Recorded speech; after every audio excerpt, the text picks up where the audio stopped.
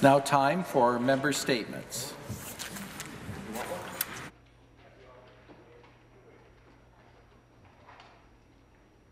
Member for Scarborough Southwest. Thank you, Speaker. Speaker, on Tuesday afternoon, I was visited by two of my constituents, brothers from Scarborough Southwest. They came to Queen's Park to share with me their very recent and tragic ordeal of losing their father. After being admitted to Scarborough Rouge Valley Hospital in June, the struggle this family went through trying to navigate our under-resourced and overburdened healthcare system was nothing short of a nightmare, ending with the death of their father in September. And this family is not alone. I know my colleagues across the aisle hear stories like this from their own constituents often. Families being told that hospitals are not allowed to transfer patients, that there isn't enough time to see the right specialist, that there is no beds available. I am deeply troubled that this government has cut back on the planned funding so critically needed for our hospitals, while at the same time telling public that they're increasing funding. This is a cut, plain and simple, coming at the worst of times. This puts families in peril and unfair pressure on the doctors, nurses, and support staff. I know and believe that this is not because our nurses, doctors, and hospital staff do not want to help, but we have burdened them with so much responsibility of giving the best care possible, but tied their hands with less and less resources.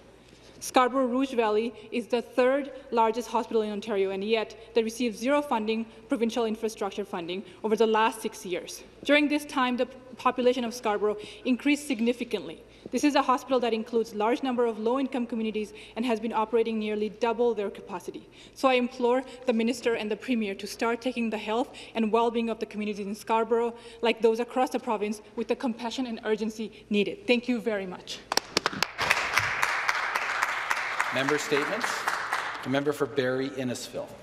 Thank you, Mr. Speaker. I'm excited to stand in the legislature today to tell you about an important initiative started by my good friend Rick and Lillian Eckstein. They launched the Together We Stand Foundation. Lillian and Rick are proud first-generation Canadians. Their family was a victim of the Holocaust, and they're so grateful they chose to settle in Canada. In order to give back to Canada, they wanted to honour the behind-the-scenes heroes. Families who find themselves separated from their loved ones who are deployed abroad, defending and promoting democracy and our national interests. These families sacrifice time together to let us enjoy our freedom. Canada currently has over 2,000 highly trained Canadian Force personnel serving a variety of missions. Their families will celebrate the holiday season separated from their loved ones while they protect our interests abroad. It's time we recognize their sacrifices. Over the holiday season, each family of deployed personnel will receive a wonderful package of gift cards filled with donations. If you want to learn more about Rick and Lillian's initiative, please visit www.twsfoundation.ca. Please join me in giving a round of applause and thanks to Rick and Lillian for rallying Canadians from coast to coast to coast to support a cause that celebrates Canadian military families while their loved ones are deployed abroad. Thank you. Thank you. The member for Algoma, Manitoulin. Well, Speaker, guess where I was yesterday? I was with the Premier and the Minister of Northern Development and Mines, Energy and Indigenous Affairs, as referred to by the Minister of Everything. That's what he was referred to by the Premier. Anyways, that certainly is a mouthful. Anyways, I was in White River along with the communities of Hornpain, Pickmobert. We were opening up the new mine over at Hard Gold. You know, Hornpain and White River have always been recognized for a strong forestry sector. Now they're in the ball game. Now they're also within the mining sector. Pickmobert and Hart developed a new partnership, a real business-to-business, community-to-community, and I was proud to be part of the opening ceremony. There was a pipe song and a bear song, and I think the people were there a little bit taken back in regards to my singing skills with the drum. Anyways, there was one thing that was missing from there. There was a lot of dignitaries that were missing, but my friend, the member from Thunder Bay Superior North, Michael Gravel, was not there. Michael, I hope you're doing better. We are looking forward to seeing you back here. Now, this was really about building relationships and partnerships. And there's another thing that was missing there. one sentence that could have been said by either the Premier or the Minister.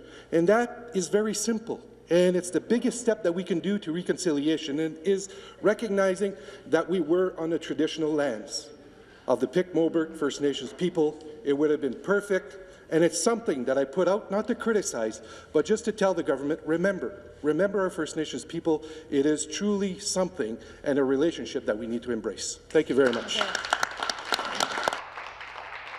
Thank you. Member statements. Member for Scarborough Centre. Thank you, Mr. Speaker. Cancer is a disease which affects far too many people in Ontario. It claims too many lives and forces people to endure often lengthy and painful treatments. Everyone in this House would like to see a cure for cancer, but even as we hope for our doctors and scientists to find a cure, we must ensure that we are continuing to offer people with cancer the treatment and support that they need. One of the groups that provides support to young women with breast cancer is called Rethink Breast Cancer, and they visit us here at the Legislature today. My colleague from Eglinton Lawrence welcomed them at their luncheon on behalf of the Minister of Health and Long-Term Care. Rethink Breast Cancer is an organization of young women who support other young women with breast cancer. They campaign for change and work to improve breast cancer services, treatment, and education for young women specifically. They remind us that young women do in fact get breast cancer, and that these young women need support that is tailored to their specific needs. Thank you to Rethink Breast Cancer for all of the work that you do and must continue to do until a cure is found.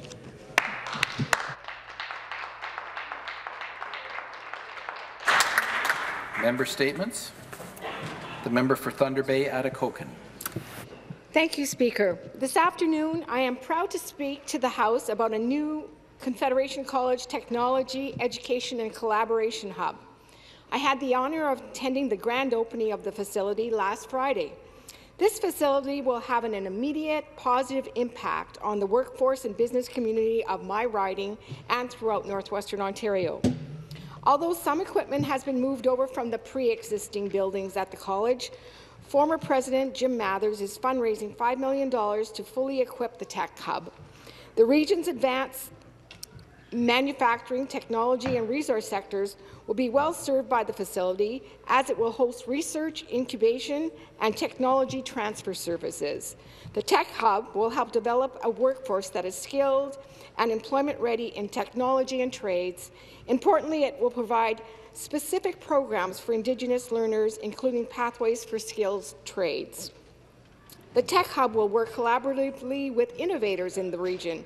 Community partners will be invited to participate in research development, and local entrepreneurs will be offered space to pursue their own projects. Overall, the Tech Hub will create opportunities and contribute to the development of skilled, employment-ready technology and trades workforce in our community and in Ontario.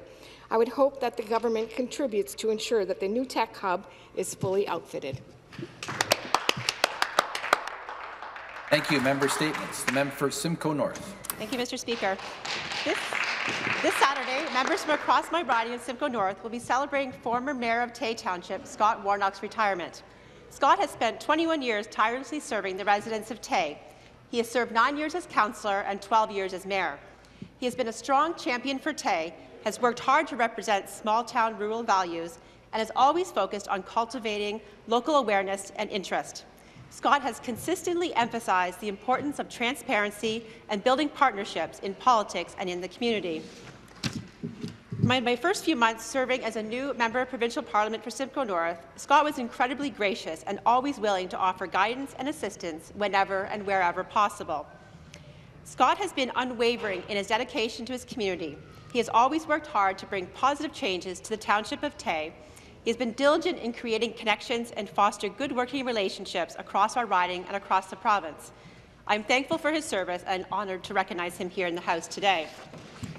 I also want to take this time to congratulate all the successful candidates who ran in the townships of Oro-Medonte, Ramera, Severn, Tay, Tiny, the City of Orillia, and the towns of Midland and Penetanguishene, especially my mother, Jane Dunlop, who is the acclaimed Deputy Mayor of Severn Township.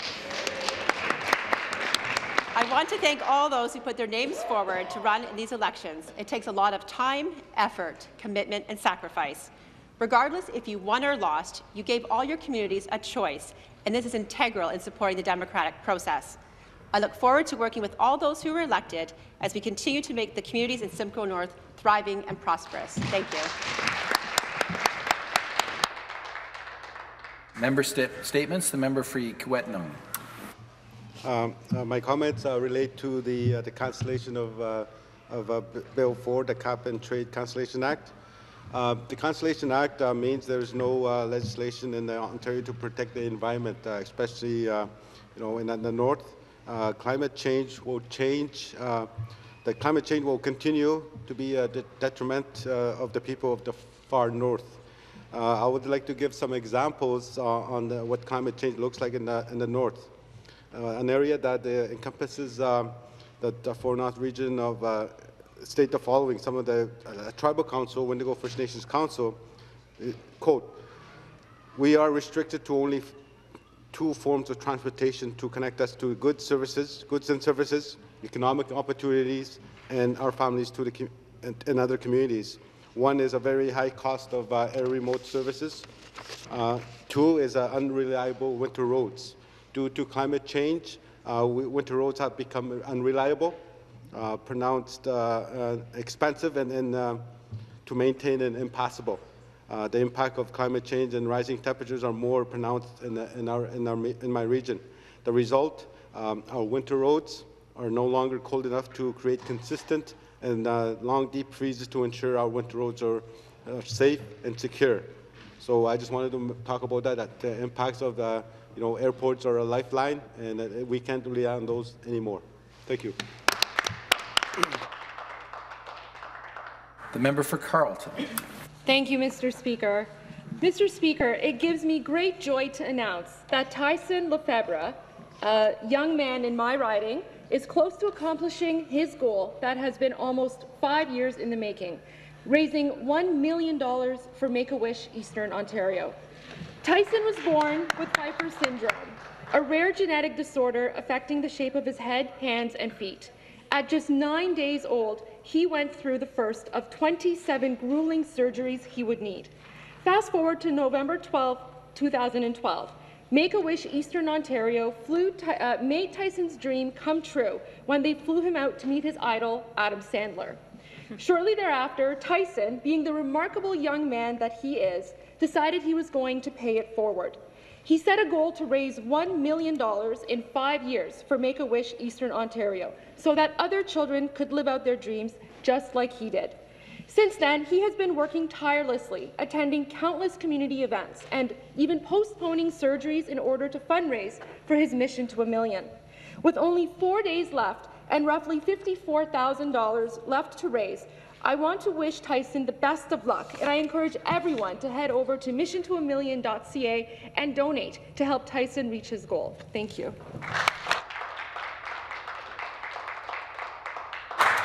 Member statements. The member for Northumberland, Peterborough South. Thank you, Mr. Speaker. Yesterday, the legislature welcomed multiple myeloma patients from across Ontario. They were here with Myeloma Canada to increase awareness of the impact of this relatively unknown cancer of the bone marrow. Patients met with many legislators and government officials to share their stories and increase awareness of this incurable cancer. Multiple myeloma impacts thousands of Canadians each year. Due to the lack of awareness on this disease and its symptoms, many patients go undiagnosed for a long time. The Myeloma Canada Research Network is actively conducting research to improve patient outcomes and currently has 24 centres across Canada. With increased funding for research to find treatments and better access to new medicines, patients may be able to live longer and spend more time with their loved ones. I'd like to thank Myeloma Canada for taking the time to raise awareness yesterday, to Martine and all of her staff at Myeloma Canada, and encourage everyone to take a moment to read about myeloma and spread awareness in their respective communities. Thank you, Mr. Speaker.